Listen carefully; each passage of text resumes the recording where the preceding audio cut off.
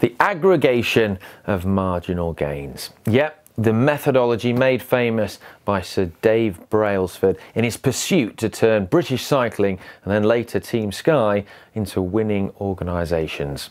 The thinking being that if you can improve everything you do by just 1%, then these small improvements added up over a long period of time become significant.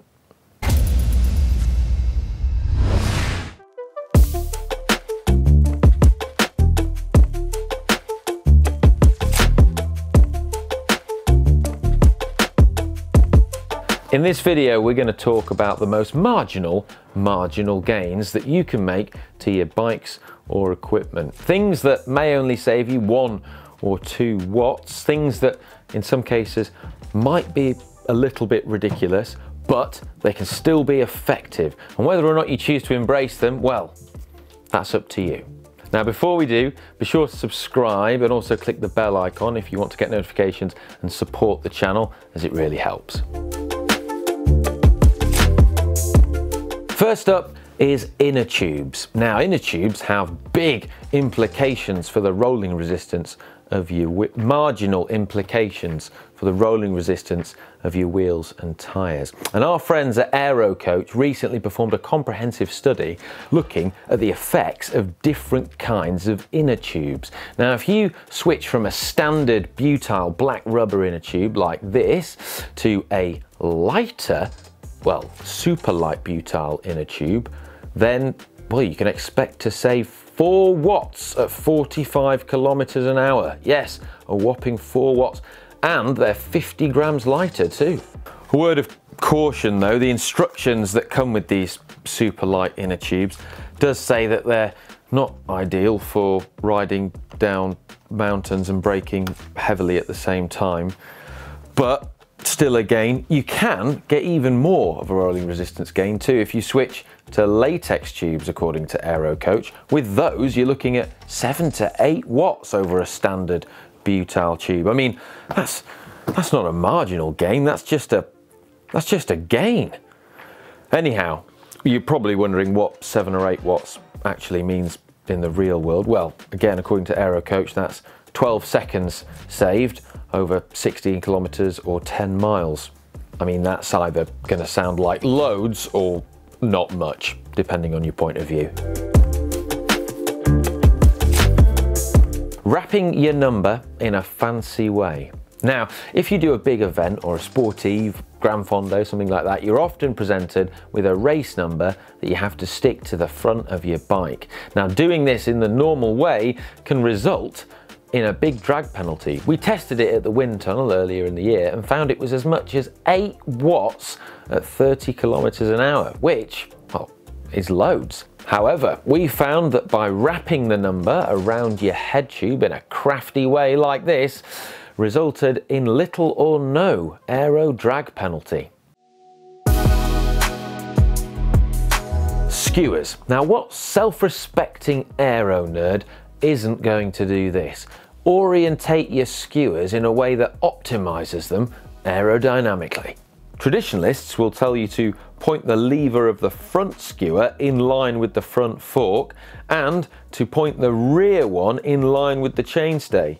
Well, you're probably chucking away almost 1 watt by doing that. But if you want to take skewers to the next level, then you need aero skewers. Yep, aero skewers. John Archibald actually had these on his Ribble TT bike at the World Championships in Harrogate. You can see it on his front wheel. And instead of the normal quick release skewer with a lever, it's been replaced by one that isn't quick release, that doesn't have a lever. How do you open and close it? Well, you use an Allen key or a hex wrench if you're American. And by removing the lever, you've actually managed to remove a little bit of frontal area off the front of the bike. How much does this save? Well, typically sort of a solitary watt at 40 kilometers an hour. It's not much, but I mean, well, I'd take it. Modern aerodynamic fabrics and textiles exhibit lower drag than skin, and this has resulted in all manner of aerodynamic clothing items being developed, including socks. Now, during this season, and in particular at the World Championships in Harrogate, it was hard to spot a pro rider not wearing aero socks, and this has resulted in the UCI enforcing a strict sock height rule. The UCI even has an extremely high-tech sock measuring device, which they salvaged off the windscreen of a 1987 Austin Montego.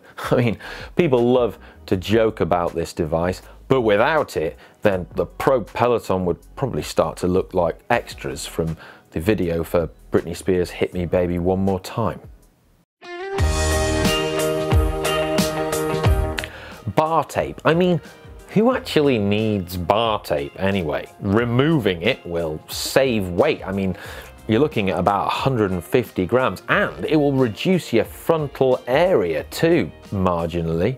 I mean, yes, your handlebars will be less comfortable, and yes, they'll be a bit more slippery when wet, but I mean, just think of the savings. If you have an aero bike, well, with an aero bar, then it'll save even more. I mean, as a compromise, you could just wrap just past the shifter and leave the top spare, and doing so will probably save you 1 to 2 watts.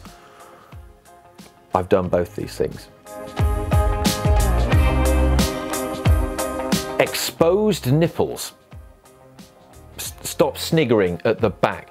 Look, a few years ago I visited the wind tunnel with Swiss Side, and there the head engineer JP Ballard spoke a lot about nipples, spoke nipples. He reckoned that the nipples inside a wheel account for about half a watt to 1 watt of rotational drag when the wheel is spinning. And this is the reason why some brands now hide the nipples inside the wheel rim on their designs. It's a very marginal gain, but intriguing nonetheless.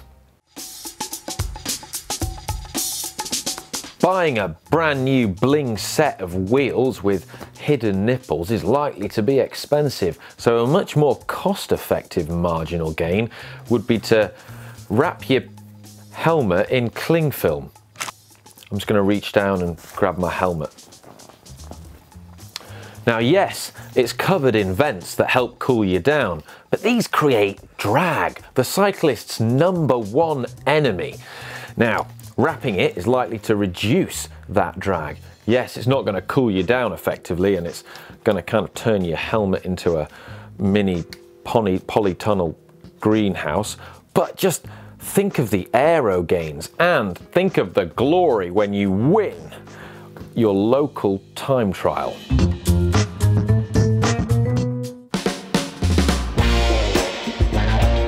Chopping your drops off. Now this marginal modification gain can be traced back to the British hill climb scene in the 1950s and 60s, and was done to try and save weight on your bike. It also potentially saves a little bit of aero drag as well by reducing some frontal area from the handlebars, although it is covered up by the brake levers. Now, I actually did this myself a few years ago on a rather expensive pair of carbon fibre physique handlebars. It saved all of about 25 grams. Would I do it again? Probably not, especially when you instinctively grab for the drops while descending at 60 kilometers an hour and they're not there. What about your shoes then? Well, if they're like this beautiful pair of physiques, then they've got some boa dials on them. Now, ratchets and dials, they're good, they're functional, but they also create drag. Now, friend of the channel Rob Hales, he told us about a hack that he did when he was competing, and that was actually to take off the dials. How do you tighten your shoe once you've taken off the dials? Well, you put the shoe on and you tie it and wrap it tight with some tape, and then you put your overshoe over the top, all in a bid to reduce drag. Apparently it works. You can try that one yourselves. I'm going to keep the dials on my shoes. Marginal gains. You can take them or leave them, it's up to you. But it's important to pay attention to the maximal gains first. It wouldn't be right if I didn't say that. So ask yourself, are you getting enough sleep? Are you eating healthily? And are you doing good quality training? Now, while faster, some of these gains are a bit ridiculous and can open you up to ridicule from your friends.